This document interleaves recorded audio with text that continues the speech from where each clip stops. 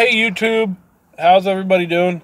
Well, apparently they don't allow overnight parking at Walmart anymore.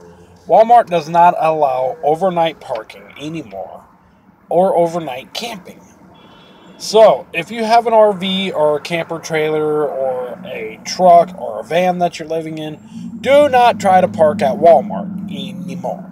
They do not allow it. I have a 1982 Coleman pop-up tent trailer. They do not allow you to park there at Walmart.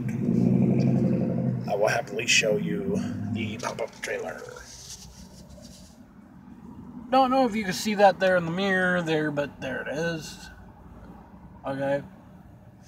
Apparently, they do not allow overnight parking at Walmart. Do not try to park at Walmart unless you want somebody from Walmart to come out and knock on your door in the morning.